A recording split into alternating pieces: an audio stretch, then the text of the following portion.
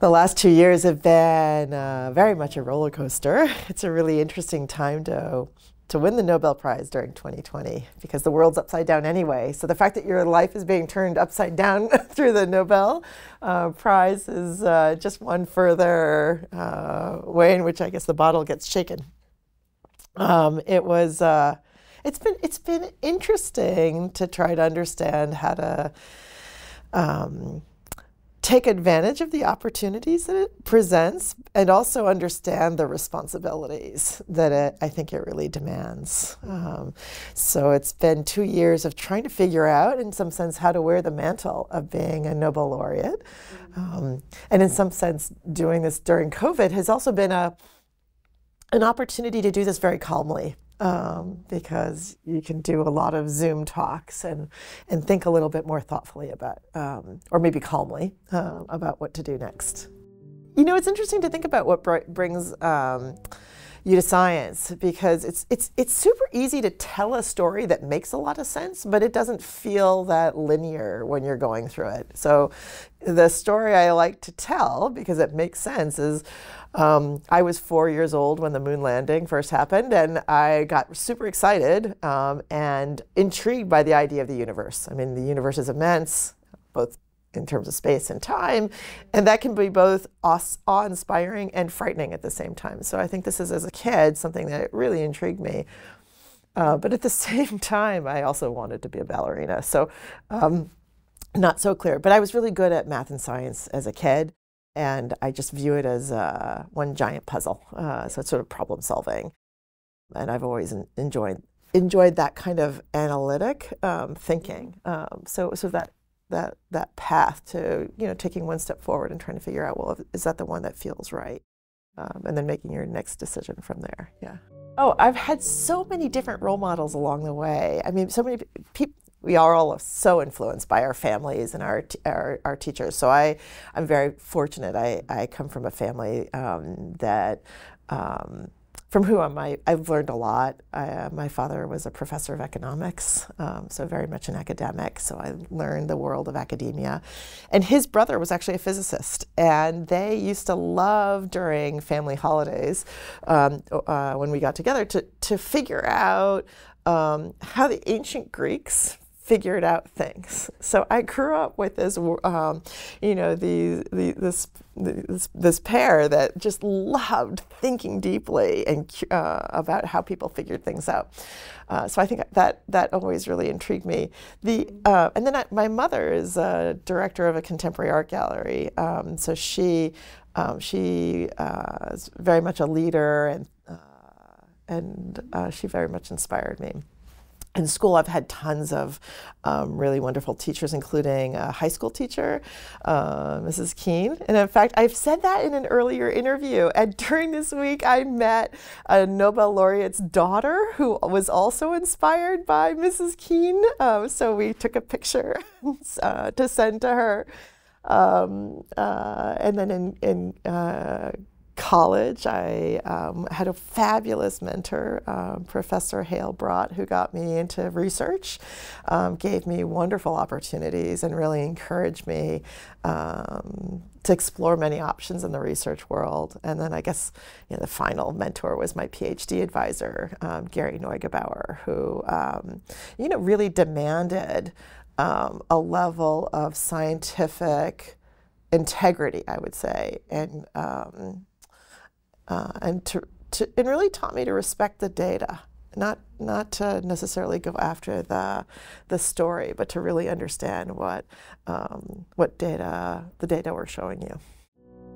Oh, I take very seriously the role of being a role model for the next generation of scientists. I think in particular, being the fourth woman to win the Nobel Prize, I take this very seriously. I've always felt very committed about inspiring the next generation of scientists, particularly young girls, through being visible. And the way I've for years decided to do this is to teach always at the introductory level, college introductory classes, because that allows you to reach the most number of people, both the young men and the young women, to show that there's a diversity of scientists out there. I'm not an expert in the world of, of what it means, gender studies around science, but I can share with them how exciting it is to be a scientist and the work that I do. Yeah.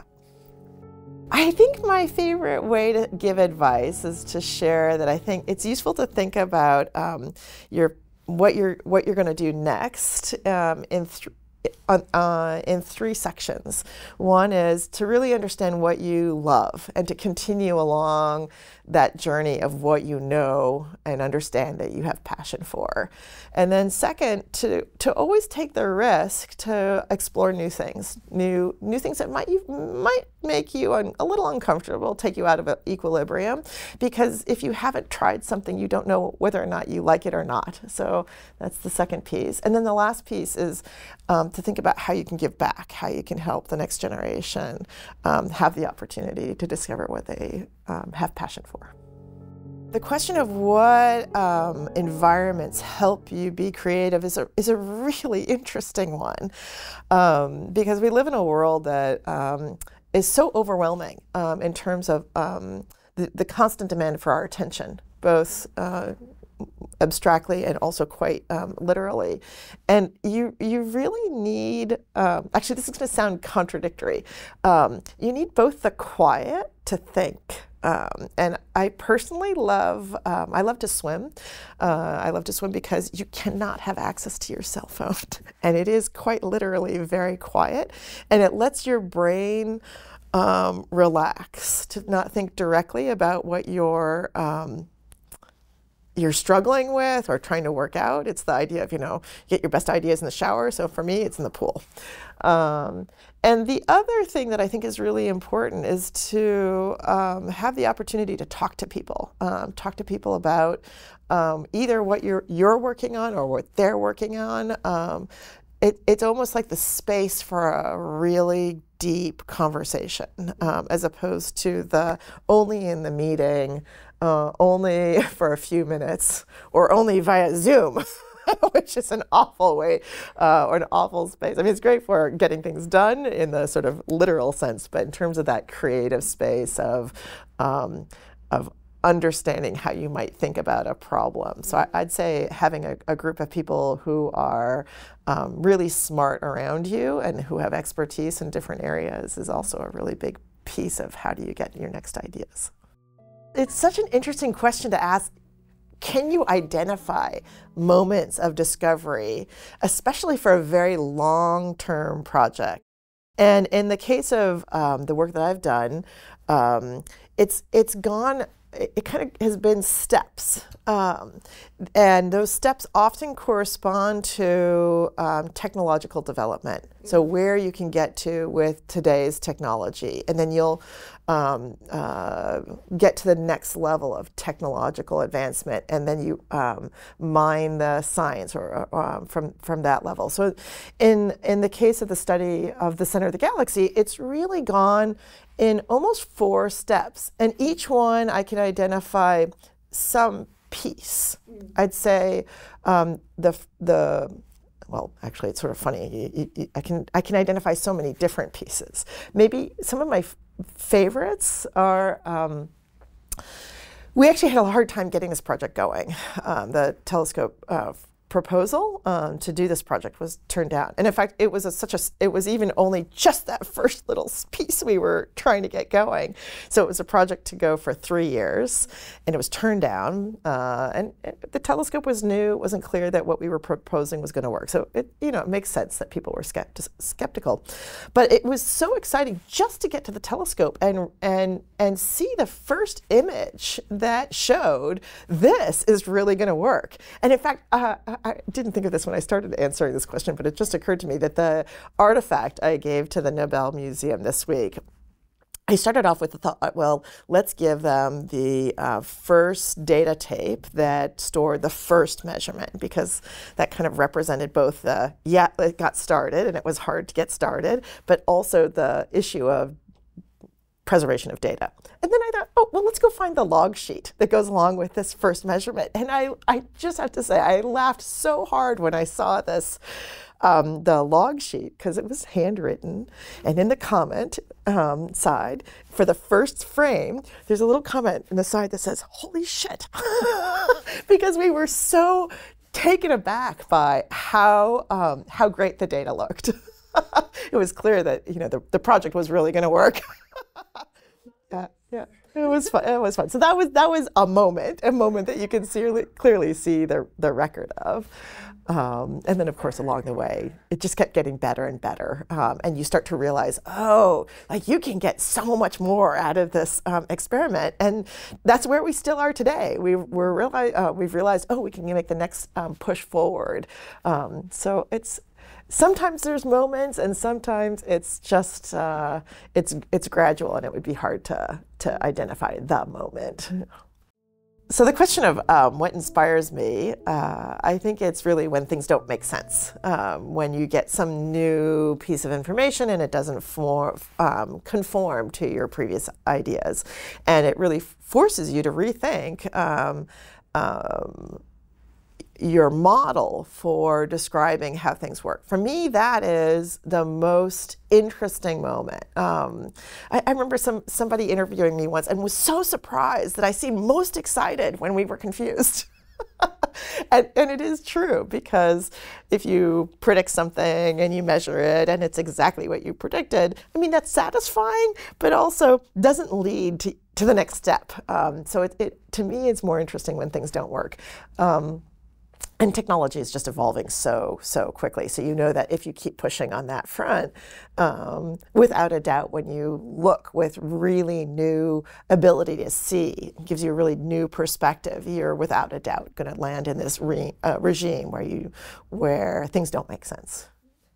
I think scientists should be very involved around the ethical debates around what we do. We're responsible for introducing new capabilities.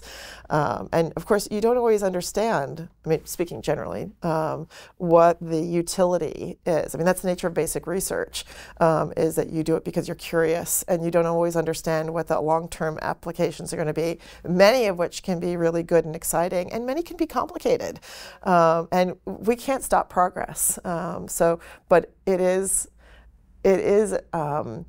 on us to participate in the discussion of how it gets used. I think diversity in science is really important. I mean, at the heart, there's diversity of thinking. People come from all different backgrounds and bring different training and ideas and backgrounds. And science really benefits from different voices at the table. So you can talk about that in terms of gender, you can talk about that in terms of ethnicity, but you can also talk about that in terms of your scientific training, your understanding. And the more open we are to new ideas, I think the better our science is at the end of the day. I think having strong role models is really important to show to depict scientists with the breadth of forms that they can take. And I mean that in a lot of different ways, actually. I mean, I feel very grateful that my parents really encouraged me and gave me biographies of Marie Curie and Amelia Earhart. And these biographies really inspired me. I also think that being in an environment where you're being provided with these role models is really important. For me, also later, I mean, the question of diversity is different, has different issues at different points. I think that I'd say for me personally, the presence of a really strong daycare system within the university system has been essential. I mean, one, because it just conveys right at the get-go, we care and expect you to be able to handle this. So that's a really important message. And then two, because it brings together a community of people who are trying to figure out how to do this balancing act. And there's nothing like having a community of people who can problem solve. And then long term, long after your kids are outside of a daycare system. The university has created this network of people from very diverse areas that are really well connected. And those connections actually help you be effective for a very long time. So I think those, at the end of the day, facilitating, and then at the beginning, role models.